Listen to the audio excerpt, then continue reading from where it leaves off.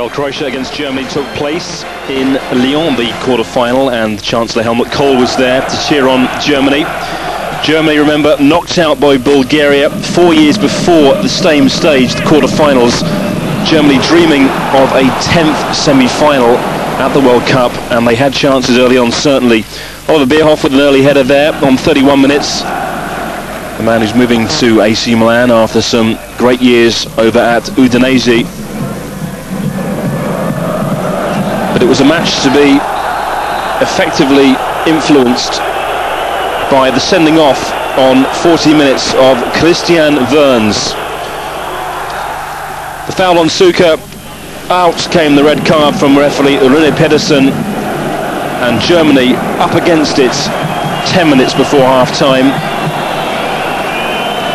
and made to pay 3 minutes after half-time. Jani firing one in on the left foot, too good for Kopka, and that was a sensational strike, and the Croatian bench, Croatia in fact, full stop, exploding.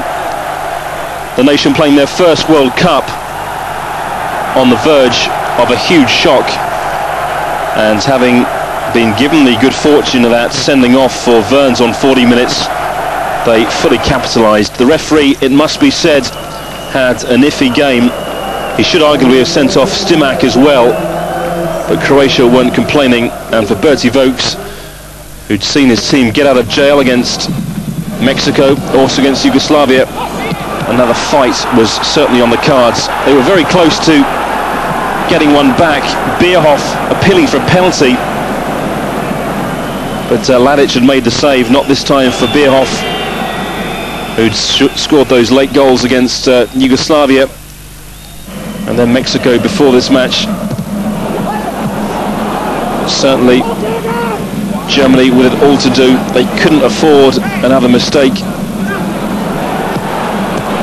and Kopka really making a save from Boban there, which kept his team in the game. That was on 67 minutes.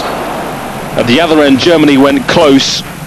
Hamann, the man denied, and not by much, with Ladic going down. But Croatia, such a dangerous team on the counter, and they would make Germany pay in a break. 4-on-3, and what a finish. Vlahovic just bending one superbly across Kopka and into the bottom corner, and with 10 minutes to go, surely that was that. Ulf Kirsten and Olaf Marschall by this time drafted on, as Germany attempted once again to get out of jail. They got a reputation as the comeback kings, but this time they'd met their match and finished off by Suker on 86 minutes, a fourth goal of France 98 for him, and it was to be a long night for those Croatian fans. A huge shock really. Croatia dangerous, but not expected to put three past Germany for none in return.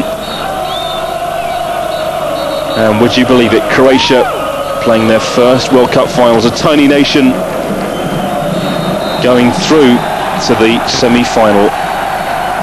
Perhaps the greatest moment ever in Croatian football history, and Germany quite simply put to the sword. 3-0 it finished.